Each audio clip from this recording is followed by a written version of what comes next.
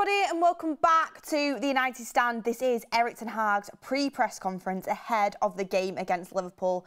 I mean, we say this every single time, it's an absolutely massive game. Is it massive in terms of can Manchester United achieve Champions League football this season? In my opinion, no.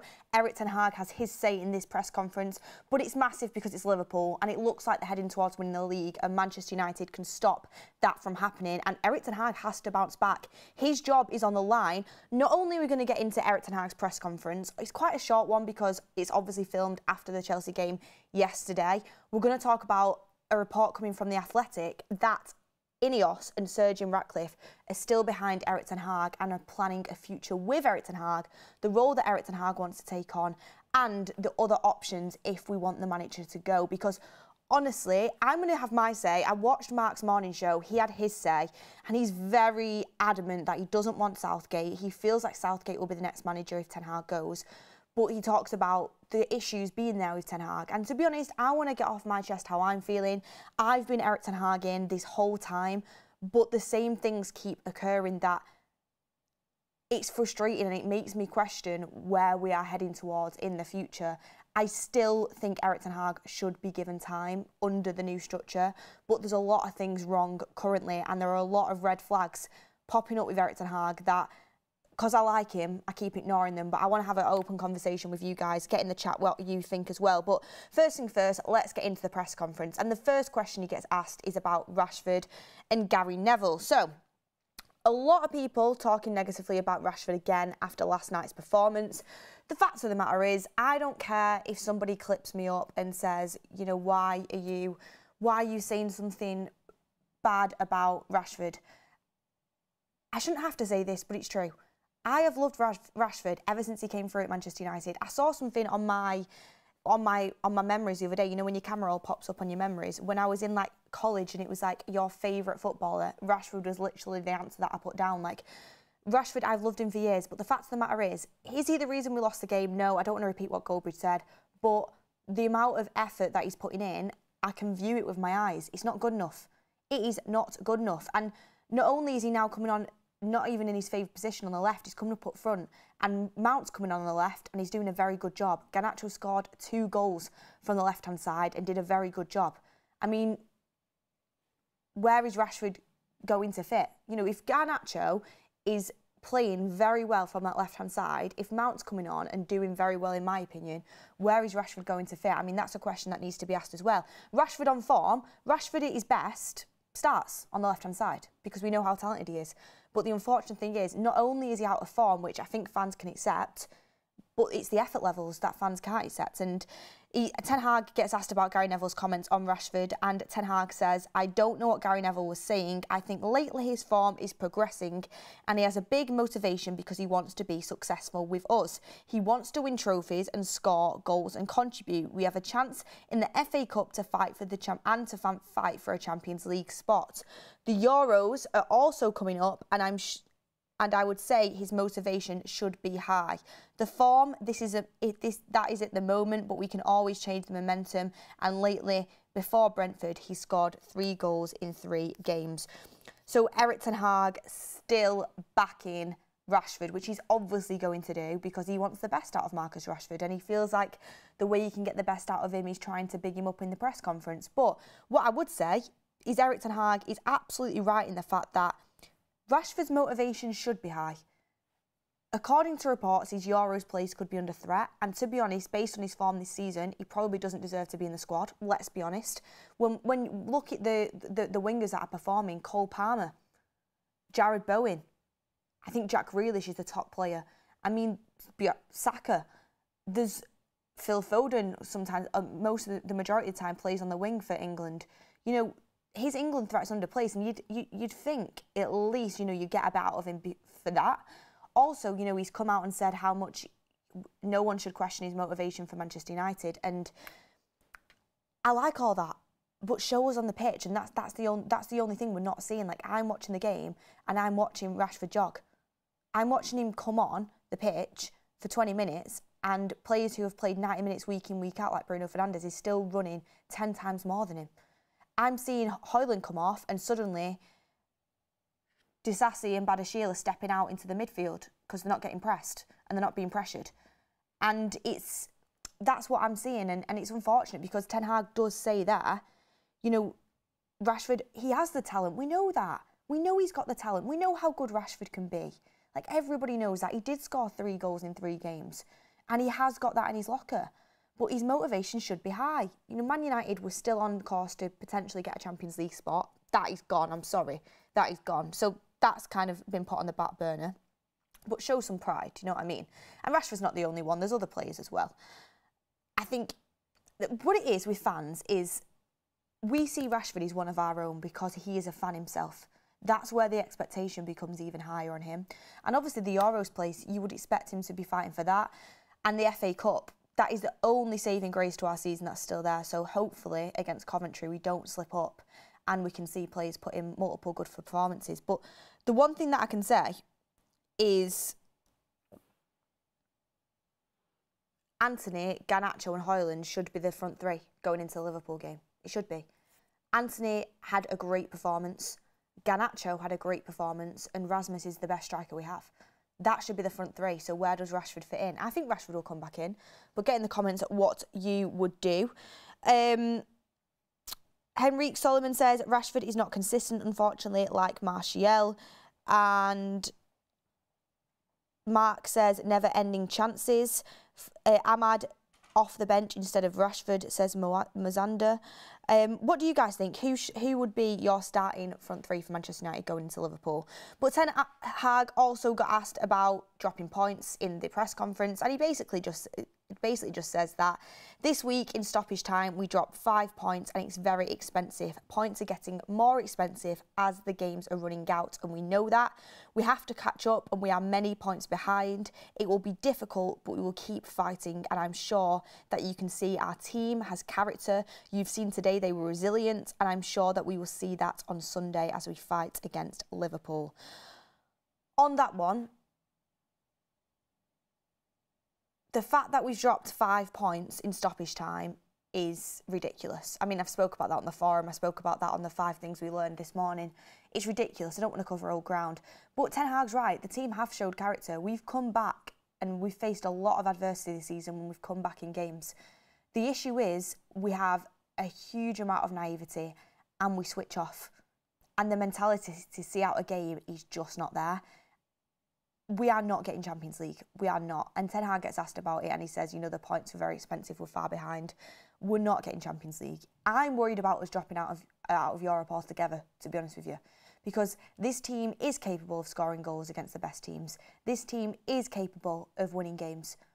But unfortunately, too many times this season, we've seen unsustainable football. We're conceding more shots in 2024 than Sheffield United, who were one of the worst teams I've ever seen in the league. The football just isn't sustainable, and we're not going to be able to catch Villa and Spurs. At the end of the day, Villa and Spurs are both better than us, and that's where we're at. That is where we're at. We're not getting Champions League, and I think Ten Hag knows that, but he's obviously not going to give it up now in the press conference when he gets asked about it. And he said if he got asked if Manchester United need a perfect run now to get into the Champions League, and he said yes, but that is also what they said before this match. Again, it's just not going to happen. And then Ten Hag gets asked about the setbacks. Liverpool, we gained momentum in the FA Cup, but that momentum's completely gone after the international break with a draw against Brentford, which felt like a loss, and then a loss against Chelsea. And he said, for me personally, I have to manage the team and the game. We have qualities and great players. We can play to very high standards, and we have seen that today versus Chelsea and against Liverpool. We can compete with the best and beat the best teams in the Premier League.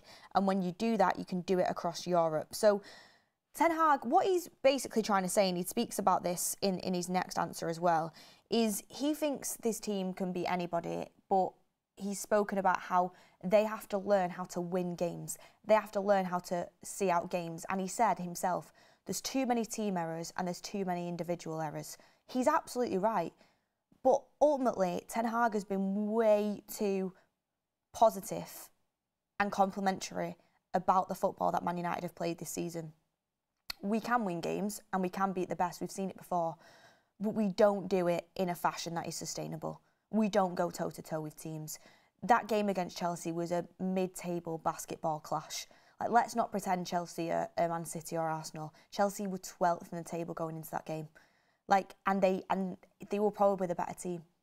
We absolutely went toe-to-toe with them, and we had some great moments, but they gave us a way back into that game by Caicedo passing it to Garnacho. Like, we don't play sustainable enough football. We concede way too many shots, we concede way too many chances, and we get hurt.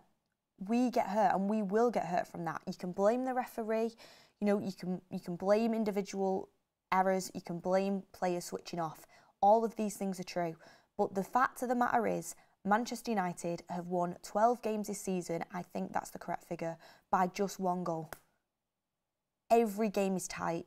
Every game we just manage to get it over the line. We never dominate teams. Our style of football, if you can even call it a style of football, currently in its form is just not sustainable. And we will continue losing games because sometimes you get lucky, sometimes you don't. And our luck's run out a little bit recently. That's what I think anyway. Get in the super chats what you think. I'm going to put a poll in the chat of would you start Rashford against Liverpool, and see what you guys think. So we'll get that poll going as well.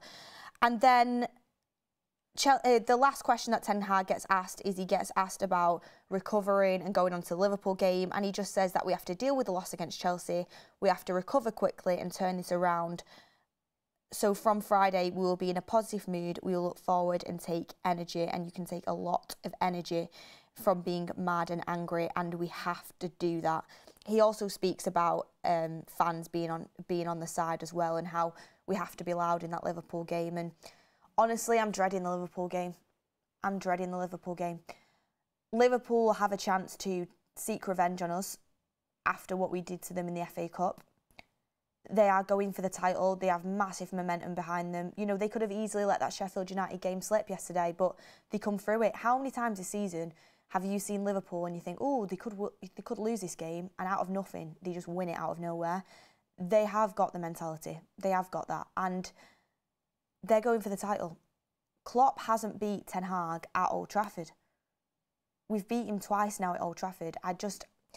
The media can smell blood. I feel like the players can smell blood. I hope to God I'm wrong, but I see us capitulating again on Sunday. I just do, based on what I've seen this season. I hope I'm wrong. Get in the chat what you're thinking about that as well. So, yeah, that is Erik Ten Hag's press conference. The one thing I would highlight from that press conference, which I think is something that is absolutely right, and Ten Hag also, you know, needs to take some responsibility for, is he says we need to learn how to win games. Tonight versus Chelsea and Saturday was an example of how you bring games over the line and get the 3 points. So we have to step up and make better decisions individually and as a team. That's been happening all season. How have you not been able to get a grip on that? How have we not been able to change that? Like I said, we've got 3 draws in the league. I think now, how many losses is it in the league for Manchester United? Is it 13? Let me just quickly look that up, actually. 12 losses in the Premier League for Manchester United and 3 draws. That shows how poor we are at holding on to points. And this has been happening in the Premier League, but it's also been happening in the Champions League as well. And this is an issue that Manchester United have. We cannot see out games. We are way too open. But Ten Hag himself doesn't know when to shut up shop. So I think Ten Hag needs to take responsibility, but of course the players need to take responsibility as well. Would you start Rashford versus Liverpool? Get your comments in the chat. I'm going to say no, because I think Garnacho and Anthony played very well. They were 2 shining lights that came out of that game, and they both deserve to retain their starting spot. And Højlund obviously is going to start down the middle. But that's a press conference spoken about. I wanted to speak about that with you guys because obviously everyone's always intrigued to hear what Erik Ten Hag has to say. But for me at the moment, it's just white noise, because we can talk the talk, we can't walk the walk, and every game it's just the same things over and over again, and nothing seems to be improving. And it's frustrating. It's frustrating. You know, we can say all these things before the Liverpool game, but I think I know what's coming on Sunday. I'll be very surprised if it's not. I'll be very happy if it's not. But it's not even as if we're chasing Champions League anymore anyway, to be honest. It's not really as if there's much on the line anyway, because I think we're way out of that competition. I'm sorry to be negative. I'm usually really positive, but honestly, that Cole Palmer goal completely knocked the wind out of my sails. But I want to talk about some news coming out about Erik Ten Hag's future as the manager, what INEOS should do, what Sir Jim Ratcliffe's going to do, and a very interesting report coming out from Laurie Whitwell. And it starts off, this report, by INEOS would like to stick with Erik Ten Hag and would like to stay, and he would also like to stay at Manchester United. There has been a good sense of collaboration and discussions between Erik Ten Hag, Sir Dave Brailsford and Sir Jim Ratcliffe recently. So Miguel Delaney came out with a report saying that it's more and more likely that INEOS are going to get rid of Erik Ten Hag. So these are just complete conflicting reports here. I trust Laurie Whitwell's reporting, and I think The Athletic are very reliable. But to be honest, I would be very, very, very, very, very surprised if Erik Ten Hag makes it past this season. I'm going to be honest. I'm going to be really honest. Despite what anyone thinks about keeping him or getting rid of him, the fact of the matter is the amount of losses we've had this season is inexcusable.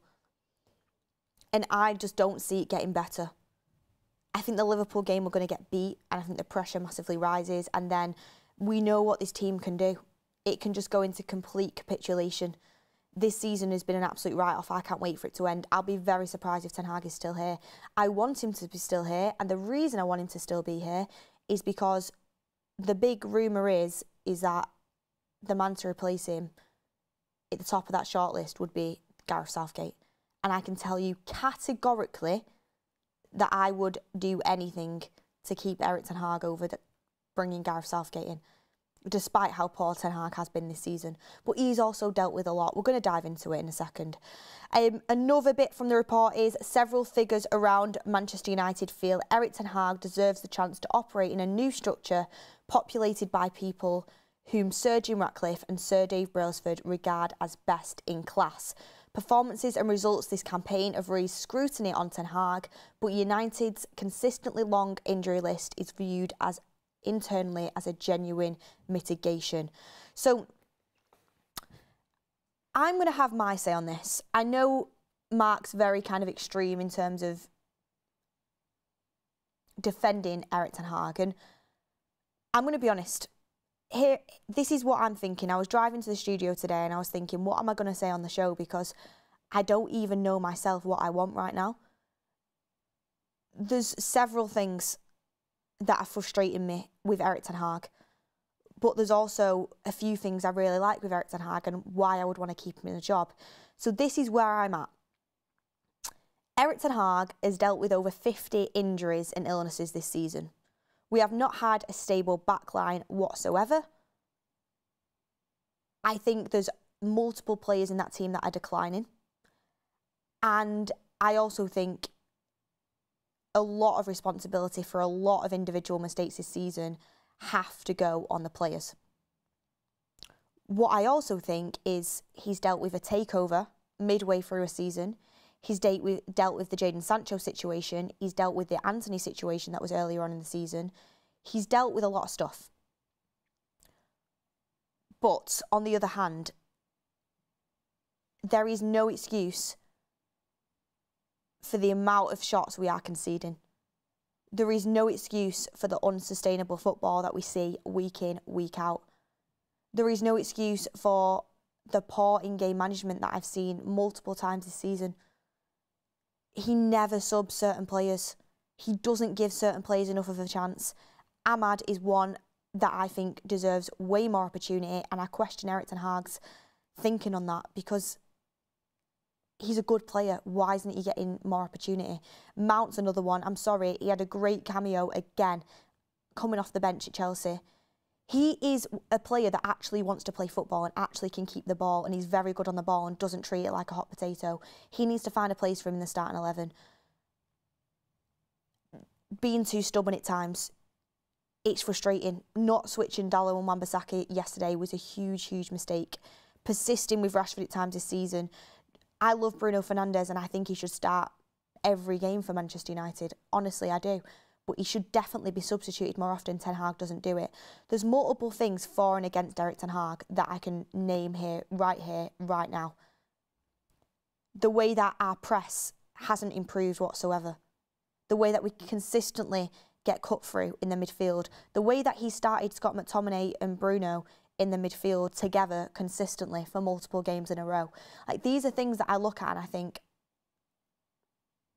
this isn't sustainable for you to continue as manager, because there's so many things I disagree with. There's so many things I disagree with. But on the other hand, he's dealt with so much. I actually do think he's a good coach. I think we've gone on this cycle of new managers time and time again. I said this when people were talking about sacking him before Christmas. There's a clip that went quite big of me speaking about this. How many times are we going to go on this new manager merry-go-round?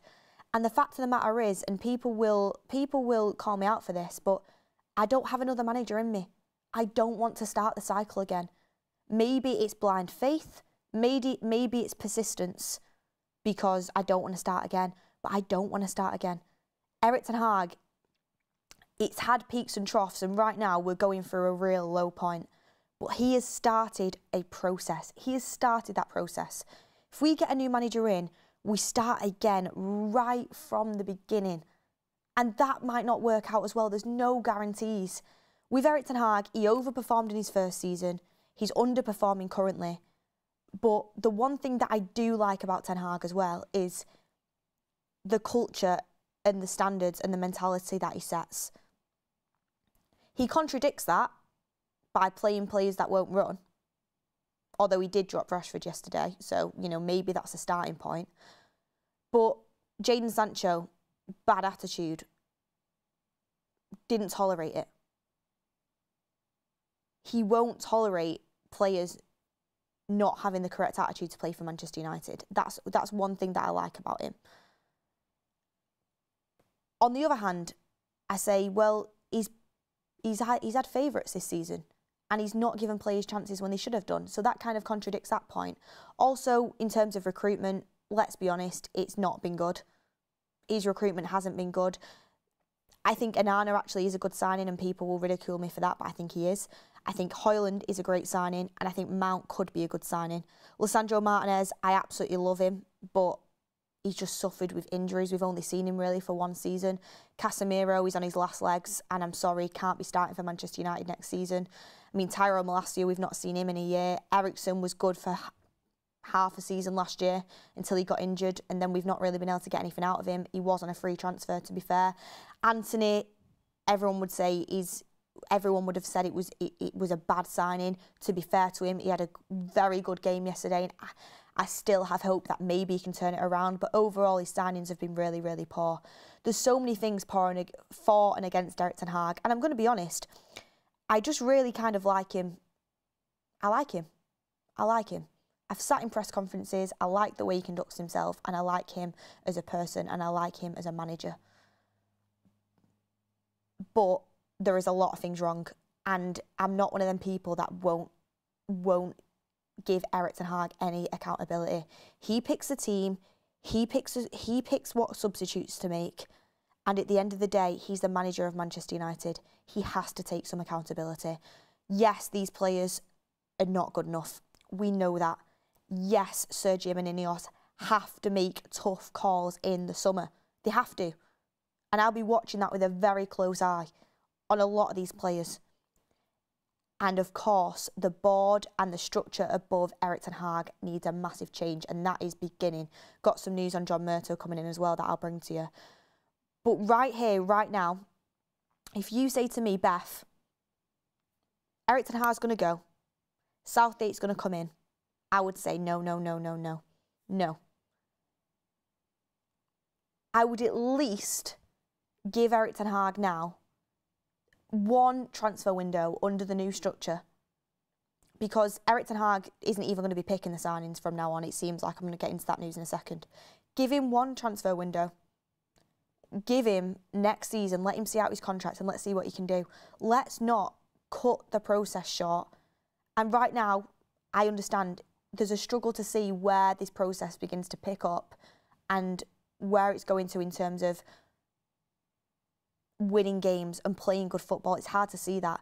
But let's at least give him a chance to get rid of a lot of players that are not good enough, and hopefully give him a chance under the new structure to bring in some players in the summer that are, and let's see what we can do when hopefully after the pre-season, the injury situation we've managed to sort out, the medical department is improved, because that needs to be looked at as well, and we go into a fresh start next season, and let's give him one last crack at the whip. That's where I'm at.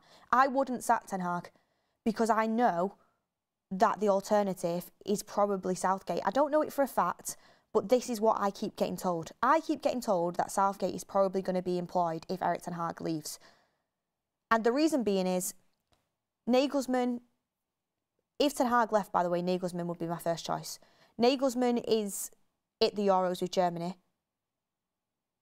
INEOS don't know much about him. They'd have to interview him. Where's the time to interview him? Roberto De Zerbi, he's got a 15 million release clause, I think it is. We're not paying that. We're just not. Gareth Southgate knows the INEOS team. He's very close with Dan Ashworth. They've worked together before. Apparently, they have a great relationship. He has a relationship with Sir Dave Brailsford. He would just come straight in. They wouldn't have to pay much for him. That is where we're at. That is where we're at. Give Erik Ten Hag one last crack of the whip, because I'm at a point where I've put up with it for this long. Let's just see what he can do next season with a proper structure behind him. How much of a shame would it be if we sacked him now, right? He went on to a bigger club. Not a bigger club, because there isn't a bigger club. He went on to a big club and did really, really well. And we said, oh God, could you imagine if we just give him that chance under the new structure, the best in class structure? Because guess what? The worst thing to do is not know what could have been. Okay, if we give Erik Ten Hag the new structure and we give him a chance and it doesn't work out, we can say, you know what, we tried it. We tried everything we could with Ten Hag and it just wasn't meant to be. He wasn't the right guy for us. But if we let him go now and we don't give him that chance under the new structure and he goes on and he does well elsewhere, everyone will say, oh, we shouldn't have made that decision. We should have at least given him a chance. We should have stuck with it. We should have stuck through that tough period. So that's the situation we're in right now. And I've just seen the Ferocious say no top team will touch Erik Ten Hag. Well, in this Laurie Whitlow report, apparently multiple clubs across Europe feel like Ten Hag overperformed last season, has underperformed last season, and that kind of gives him a solid time as Manchester United manager so far. And let's not forget, you know, we've been to Wembley back-to-back seasons. We could be in another FA Cup final. You have to look at the football, and the football is not sustainable. It's not good enough. But there has been a lot of mitigating circumstances as well. Going to get some super chats in here as well that you have brought in. Double J, welcome to the United States Members Club. Pizza says, Dallo made a mistake. He's young. He will learn. MUFC. Dallo's been our player of the season. So, Mario Salina says Rashford is lying down on Erik Ten Hag. Laying down on Erik Ten Hag. Cheers from Texas. Thank you, Mario. Tony says I'm worried about the back line for Sunday. I mean, aren't we all? Aren't we all worried about the back line for Sunday? Kumbuala might have to start. And do you know what? He actually did quite well when he came on against Chelsea. A big game for him, and this is the situation Erik Ten Hag has been in all season. International 2675 says same logic can be applied to the players that leave. It can, I'm afraid, because I've seen these players go through multiple managers. So I don't think it can, to be honest with you. That's just my opinion. I've seen what these players can produce. I've seen what these players do. I've seen it. I've seen them go and get Champions League for a new manager, and then the next season, suddenly, we're fighting for 6th. We're playing really poorly. I've seen that happen multiple times. So for me, Erik Ten Hag is in a different boat to these players. Erik Ten Hag is doing everything he can to bring Manchester United back to the top. He might be failing right now, but he's doing everything he can. I don't know if you can say that for all them players. I really don't. I'm going to be honest. I'm going to be honest. So that's that for me. The players and the manager are in a different boat. There's players there that I think absolutely deserve a chance under INEOS and the new structure. Absolutely do. You know, Garnacho worked his socks off this season at 19 years of age. Kobbie Mainoo unreal talent, 18 years old. Rasmus Højlund will run through brick walls, 21. So much potential, so much talent. Diogo Dalot, yeah, he's made some mistakes, but his heart's in the right place. He's got the right mentality. I know this is controversial, but Bruno Fernandes, let's just remember what he was like when he first came to the club and what he produced for us. And yeah, his form hasn't been good this season, but he will do the work and he has got the mentality. But there's a lot of players in that team that haven't got it up here and also haven't got it down there. They've not got the talent and they've also not got the mentality. And them players need to be shipped out. They do. And there needs to be a message sent from INEOS and Sir Dave Brailsford this summer that we can't just get another manager sacked. The players, we're gonna take a look in the mirror here, and I'm sorry, this hasn't been good enough for a long time. We're gonna have to move you on. I don't think it'll happen, but that should happen. That should happen for me. Last little bits coming in from this article from The Athletic and Laurie Whitwell. He says, football director John Murtough is set to leave Manchester United. Murtough's exit should be confirmed once hires on structural side are formalised. We know that was coming, so Murtough will be leaving Manchester United. I think, obviously, I never want people to lose their jobs, but this is a good thing. We need best in class, and the fact of the matter is, Murtough isn't that. He has been poor for Manchester United consistently. The one thing I will give to him is I do think he was instrumental in bringing Garnacho to the club. So for that, massive credit where it's due. But ultimately, in terms of transfers, we've been laughed at all throughout Europe, and John Murtough's kind of been the head of that. Also, Jason Wilcox is expected to engage daily with the Manchester United manager and provide a link to the hierarchy. He will also be a bridge between the youth setup and the first team, tapping into work he did as academy director at Manchester City. This is great news. The reason why this is great news is because Foden, Cole Palmer, Rico Lewis, he's responsible for all of them players coming through at City, and there's more that we can speak about. Look at what Cole Palmer's doing, look at what Phil Foden's doing. I mean, it's not solely based on him. Obviously, Pep Guardiola was a massive influence in the whole City academy, but he was instrumental in all of them players' development. This is a good thing for Manchester United, especially considering the talent that we are actually bringing through at the moment. I mean, Kobbie Mainoo, revelation. Garnacho, what an amazing talent he's been. You know, Kumbwala actually looks pretty decent coming through, and we don't usually get defenders coming through, but I think he's got a chance under Erik Ten Hag. I really do. And then you've got, you know, the likes of Harry Armas, really promising left-back coming through. Shea Lacey is another name that you can bring up. There's talent there in that youth setup. So to make sure we get the best out of that, I think Jason Wilcox is a great appointment to make. So I'm very happy about that. And this is the thing, several figures around Manchester United feel like Erik Ten Hag deserves the chance to operate in the new structural best-in-class format. And I think that says a lot because they're working with Ten Hag day in, day out. They see his attitude, they see what he's doing behind the scenes, they see the way he works, and they want that. So for me, a lot of people, I know and I understand why they want a change of manager. I am not saying this season is acceptable. I'm not. It's unacceptable. There's a lot of things with Ten Hag that hold big question marks. For me, if Mount starts against Liverpool, he's going to be a big one because he should. If he doesn't start him, I'll be annoyed, and I'll think, what are you watching, genuinely? Because there's certain things that he needs to change, and he's not changed for a long time. But look at what the alternatives are going into the summer. Do you really want to start again from scratch? Do you want to start this process again, or do we at least give him a chance? Because no matter who comes in, nothing will be fixed overnight, I tell you that. And I think people just want a quick fix. But that's just not going to happen after years and years of running the club into the ground by bad ownership.